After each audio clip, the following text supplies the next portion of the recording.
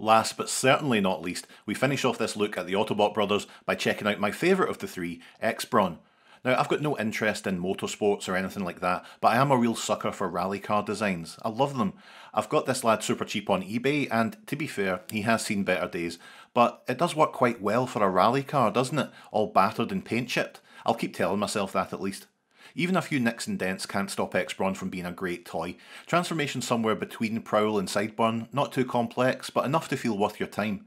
My favourite part is the car bonnet becoming the arm, the wheel turning around to be replaced by this fist. Imagine taking a punch from this, your arse would fall off.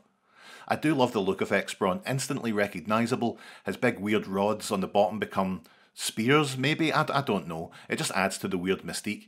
Seeing the three brothers here together is great, but a little sad. It feels like it's been a long time since we've got something this unique from Transformers, something this weird.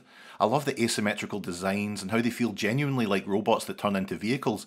They possess a real sense of being alien. You know, I wish they would do that kind of thing more often with wait, no, not like this. No, no, no, no, no, no.